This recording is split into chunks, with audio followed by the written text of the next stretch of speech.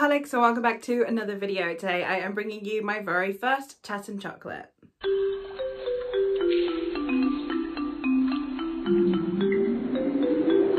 I have seen quite a few booktubers do a kind of like weekly wrap-up style video, and I wanted to get in on that action. I'm not gonna lie, vlogs just really weren't working for me. They're either too long or too short depending on what you need. They're either you can't say anything about the books because you're on like the third book in a series, or you can talk for ages about a single book and then it feels like it's a superfluous video.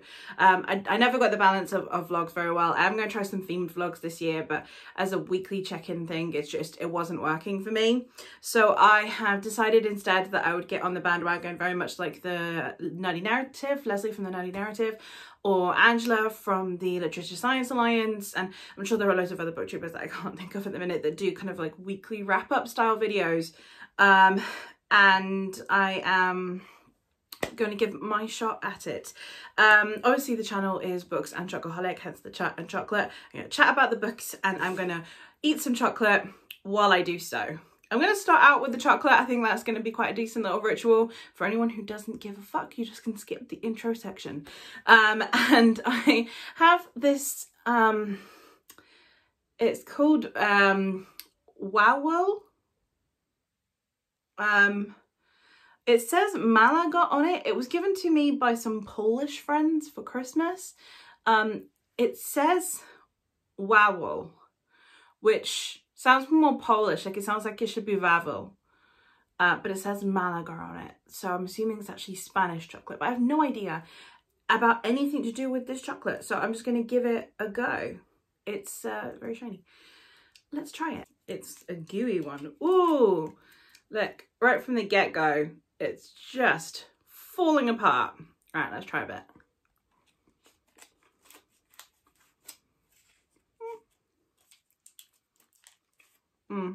Not great.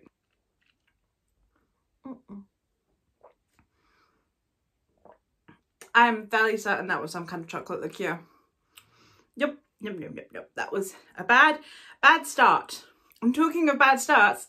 I might as well get into the books. I'm obviously going to talk first about the books that I have read, and then I will talk about the books I'm currently reading, and then the books that I'm about to start. So, talking about books that I have read, the book I started out the year with was The Light of the Midnight Stars by Rina Rosner. This one is, I thought it was YA, it turns out it's adult fantasy standalone that is based on Hungarian mythology, and it is about like the descendants of King Solomon, so Jewish peoples in Eastern Europe during the 14th century, which is when kind of the general persecution against Jewish people started to like amp up again. And this one is quite possibly going to be my most disappointing book of the year, and it was the first book I read. I picked this book up because I love Rina Rosner. I loved her first book, The Sisters of the Winterwood. And this one, it was like a not as good version of that. Like it just had more adult themes, but less, like the characters felt less relatable. The writing style was very similar to the original, but in like a carbon copy kind of way, instead of like she has a specific style voice, and more just, oh, this is the only way she knows how to write. So I picked this up thinking this is going to be a solid win. I know I'm going to love this one. This is a great one to start the year with. And it was a major disappointment. This one ended up with 2 stars. The next book that I completed was The Constant Princess by Philippa Gregory. This one is the first book in the second series that she has surrounding like the British monarchy. So she has, there were originally 2 separate series. One was The Cousins' War and the others was The Tudor Court, until she got, I think it was The King's Curse out, which then joined the 2 through Margaret Pole. But I'm still counting them as separate series because the series are long. One's 5 books, one's 9 books. It was too much for me to count as one big series. So because I binge read series, I decided to like mentally separate the 2. So I still kept them as Tudor Court which is this one, and the Cousins War, which I've already read. So this is the first one in the Tudor Court series, and we follow Catherine of Aragon. I did enjoy this book. I ended up giving it, I think, 3.5 stars. I did have some problems with the depictions of Spain, obviously because I live in Spain. I've studied a huge amount of Spanish history through school. It was my favorite subject in school. I took extra classes of history in school specifically. I actually befriended my history teacher. So I did take a lot of history classes, and a lot of them were specifically surrounding the Reyes Católicos, which are Isabel I of Castile and Ferdinand II of Aragon. And she is obviously the daughter of both.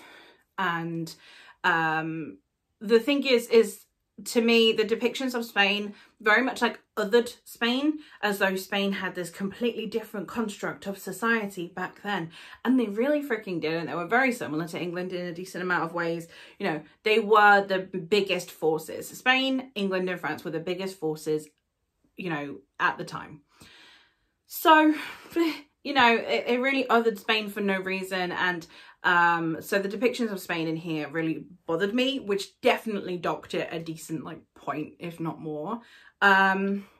But for the most part, I did really enjoy it. I really loved the relationship that we have between Catherine and Arthur. For those of you who don't know, the reason that Henry managed to, well, was attempting to divorce Catherine was on the ground that she had previously married his brother.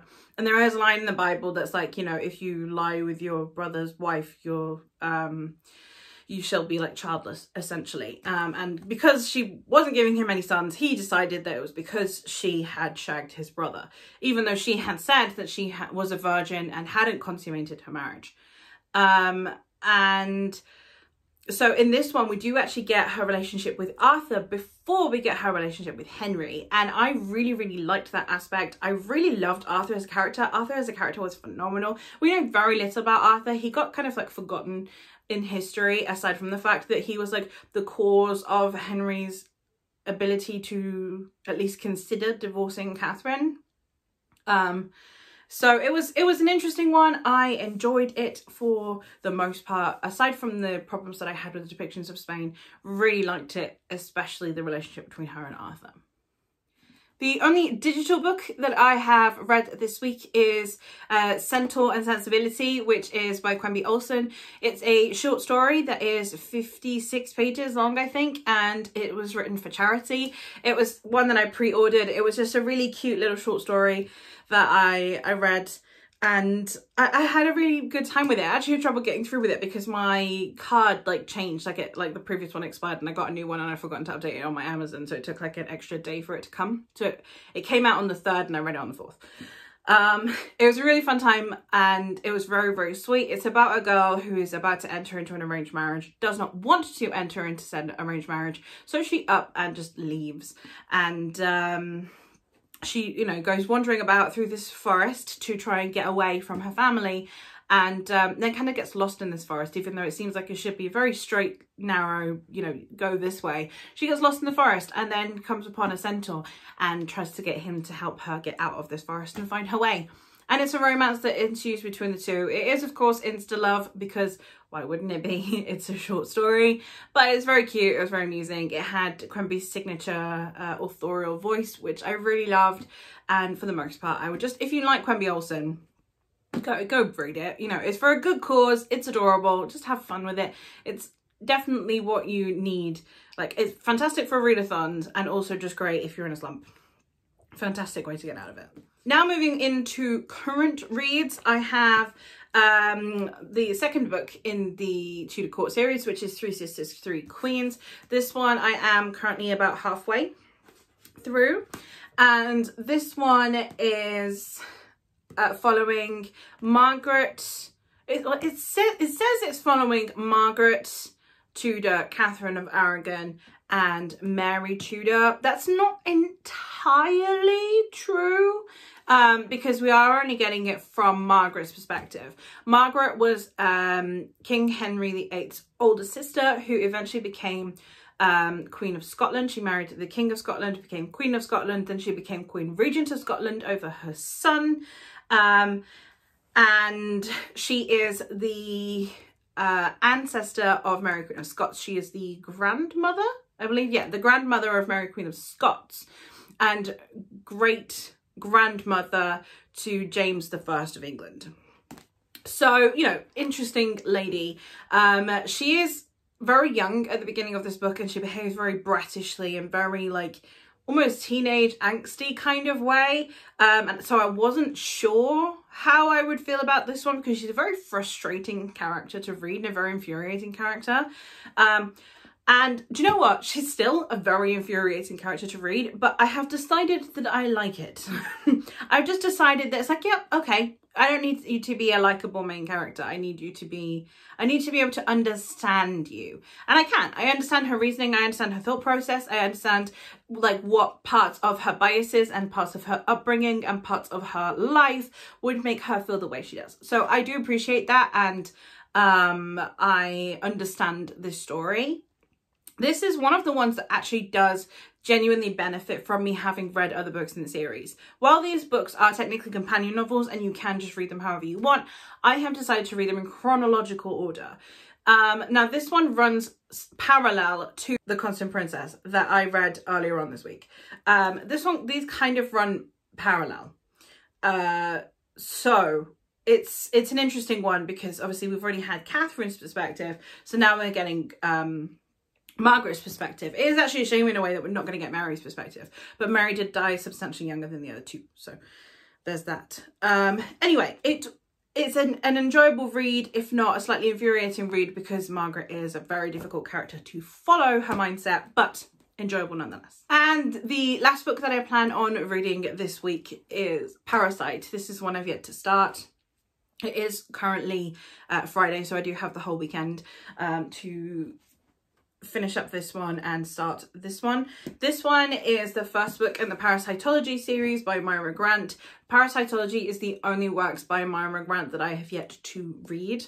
I have loved all of her other books, so I'm very excited for this one. And this is a sci-fi dystopian that is set around a world in the future in which we have managed to cure cancer. We are immune to pretty much everything. It's very difficult for us to die. We don't get diseases or any kind of illnesses anymore, and this is due to the intestinal bodyguard TM, which is a parasite that lives in our bodies that helps cure us of these diseases. However, now the parasite is beginning to like have a will of its own and wants to take over its host. So we're following this story, I suspect from, you know, I'm hoping multiple perspectives, but I'm assuming at least someone that has some kind of knowledge about what on earth is going on, because one of the things I really appreciate about Myra Grant is that she writes characters that know their shit. You'd have no dumb bitch energy going on with Myra Grant, which, oh my god, is necessary. You have people that either they know their shit or they go above and beyond to find out what the fuck is going on, and I love that about her. So I'm very excited to be getting into this one. So continuing on with these, have concluded these, and obviously Centaur and Sensibility. So for the most part, decent reading week. I think this is a pretty good start to the month. I mean, it's slightly over a week because obviously I started this one on the 1st of January and I finished it on the 2nd, so I have had Sunday in as well, so it's a slightly longer week than usual, but also I'm not at work, so I feel like I could get a lot more done than I normally would. But regardless, this is what my stack is looking like, and yeah, I will catch you in the next one. So thank you ever so much for watching, and I'll see you soon. Bye guys.